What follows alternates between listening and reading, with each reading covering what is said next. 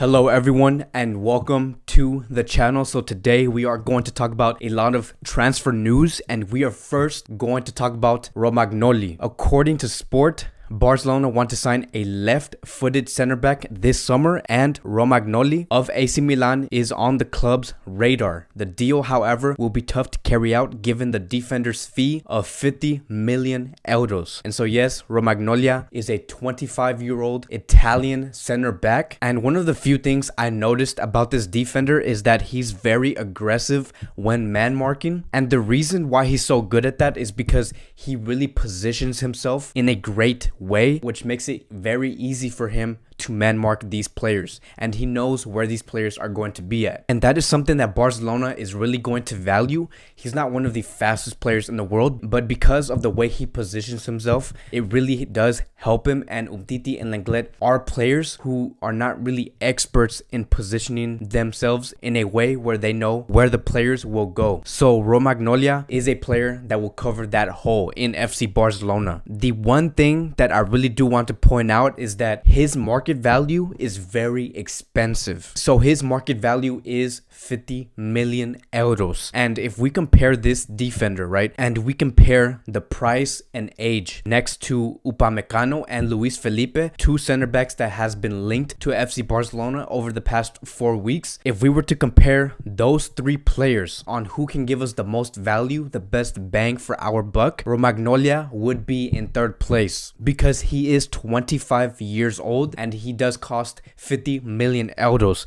The second player that I will put there on the best bang for our buck would be Luis Felipe. He is the cheapest option. His market value is 22 million euros and he is only 23 years old. And the first option that I would put on the best bang for our buck, the player who can give us the most value, would be Upamecano. And yes, I know his market value is 55 million euros, 5 million more than ROMAGNOLI, but he is only 21 years old. He's a very young defender, and he is also almost at the same level as ROMAGNOLI. So let me know what you guys think about these three players. Who do you think would be the best option for FC Barcelona? Upamecano, Luis Felipe, or ROMAGNOLI? Now moving on to the next topic of the day, and we are going to talk about who Barcelona has been scouting in Holland. And so according to Mundo Deportivo, Barcelona have put a magnifying glass on the Dutch league. They are following Boadu, Malen, and Stengs, attackers between 19 and 21 years old who have already been with Koeman in the national team. So Boadu is a 19-year-old Netherlands forward whose market value is 22 million euros. Then moving on to Malen, he is a 21-year-old Netherlands forward and his market value is 30 million euros. Then moving on to Stengs, he is a 21-year-old Netherlands right wing and his market value is 22 million euros. Clearly, you can see that Barcelona is looking for talent in Holland. And the one thing that I did notice about these three players is that they are all capable of being that next number 9 for the future. And that brings up a very big question. And that is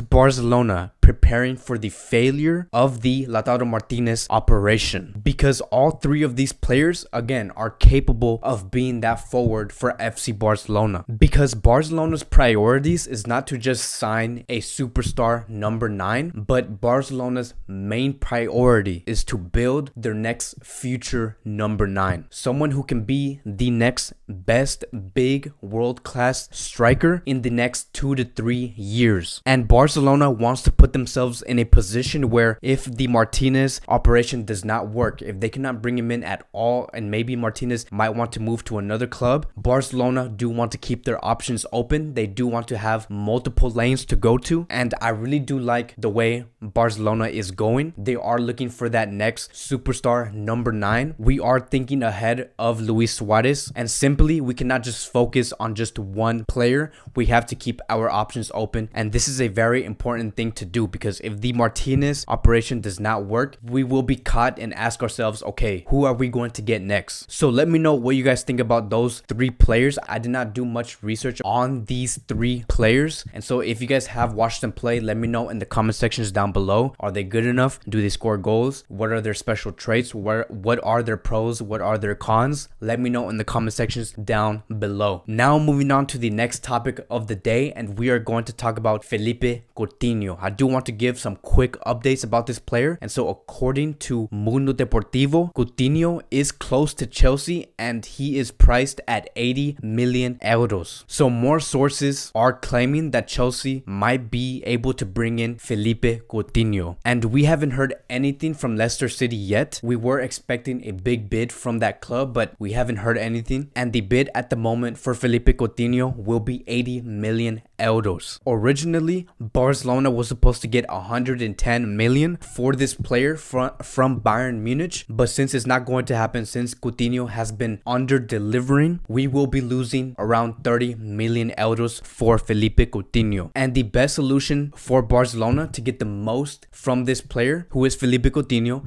would be to wait it out and expect more clubs to come in and bid for this player, because Felipe Coutinho is a big name. We know his capabilities, we know how good he can be. Barcelona is aware of that, and so the best thing to do is to just wait for other clubs to come in and say, we'll bid 85, we'll bid 90, and that way Barcelona will get the most value from this player, unless Coutinho states that he does want to move to Chelsea and Chelsea only. That is the only way we will catch ourselves with our hands up and say, okay, fine, we'll take 80 million euros for this player. Now moving on to the last topic of the day, and we are going to talk about Lautaro Martinez. So according to Nico Shira, who is on Twitter, he is a very credible journalist, and he stated this: Barcelona have offered a contract with wages of 10 million a year to Lautaro Martinez. Bartomeu wants to sign him. El Toro is the first choice at Barcelona. So this statement right here is very different to what we heard last week. I don't know if you guys remember, but I did make a video about Bartomeu and the sporting directors, the board, whoever is in that section, have different views on who they want to sign when it comes to either Neymar or Lautaro Martinez. In that video, I did explain that Bartomeu did want to sign Neymar and that the board, the sporting directors, wanted to sign Martinez. But in this statement from Nico, who again is a very credible journalist, he stated that Bartomeu also wants to bring in Lautaro Martinez. And so could this be a shift in the sporting project for what Bartomeu wants to do? Could we actually see for the first time a full agreement in the board? Because this is basically saying that Bartomeu is admitting, and he's saying this: okay, fine, this is not about what the players want, this is more about what the club needs, and Lautaro Martinez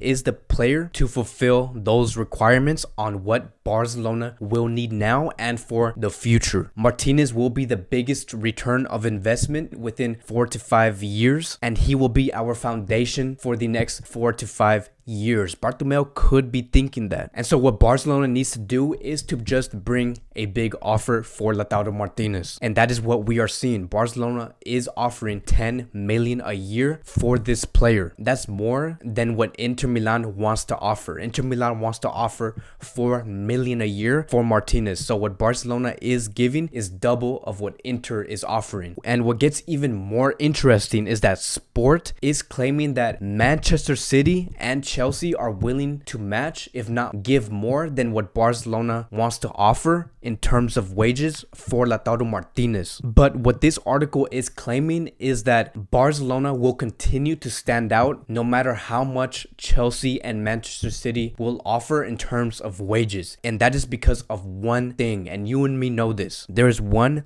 big factor why Barcelona will always stand out for Lautaro Martinez, and that is because of Lionel Messi. Martinez will see that going to FC Barcelona will give him the chance to play with Lionel Messi, and not just play with Lionel Messi, but to conquer Europe with Lionel Messi and win trophies and make history at the club. And that is why Barcelona will always have the upper hand. Martinez's dream is to win trophies with Lionel Messi, and the best way to do that would be to go to FC Barcelona next season. So those were some very, very interesting details from from this report from Nico Shira. It's going to be very interesting to see how all of this plays out. There will be clubs trying to bid for Martinez, but Barcelona will have that upper hand. That is it for today's Barcelona Daily News. I want to thank you guys so much for watching, and I will see you guys in the next video.